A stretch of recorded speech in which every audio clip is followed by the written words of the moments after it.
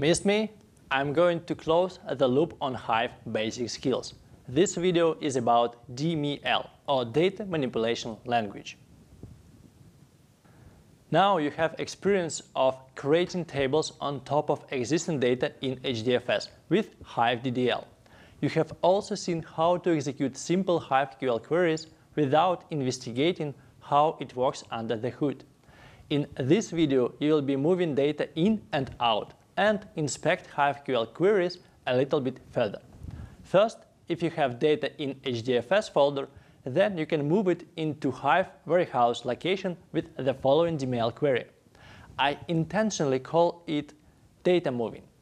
Hive, unlike traditional relational databases, supports schema on read strategy. If you have a schema on write database, then all the data that you try to load into the database will be automatically validated to fit the table schema. On the other hand, this statement holds true when you write into a Hive table with the help of SQL query. On the other hand, Hive in its turn does not validate the data during the loading procedure, which you see in the slide.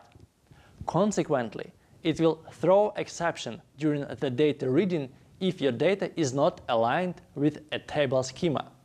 That is why it is called schema on read. If you move the data into Hive table, then it is your responsibility to align the data. In addition to moving data from one HDFS folder to another, you can load data into Hive table from a local file system. You only need to add a statement local and provide a path in a local file system. By default, data that you move into Hive warehouse location is added into existing files in HDFS folder.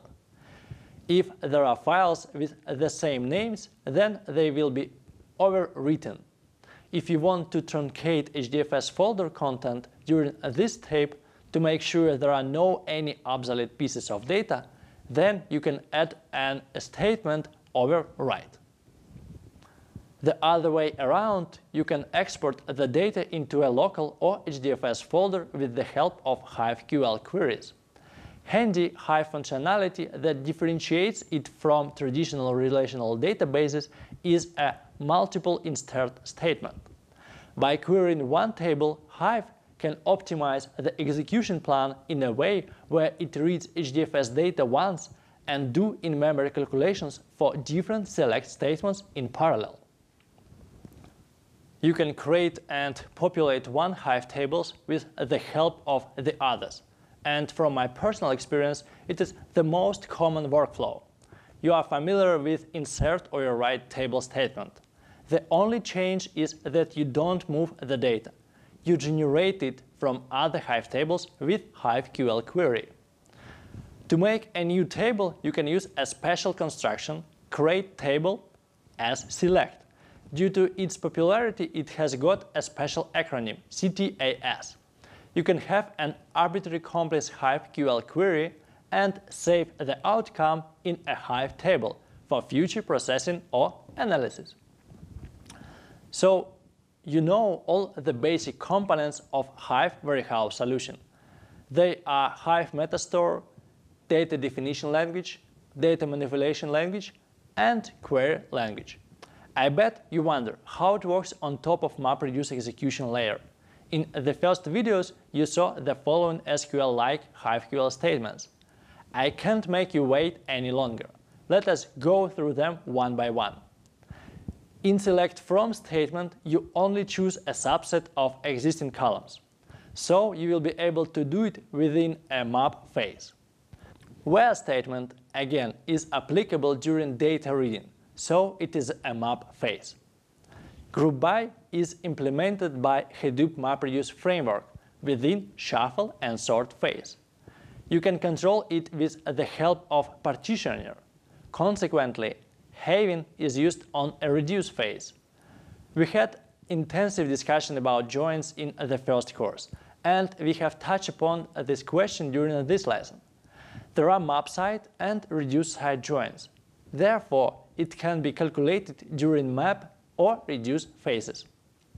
Order by statement is tricky. You rarely need to order the whole distributed dataset. That is why Hive developers provide you with a statement sort by. Sort by guarantees sorting within each file in HDFS folder, which is related to a particular reduce worker. Therefore, you can have an arbitrary number of reducers and a high level of parallelism.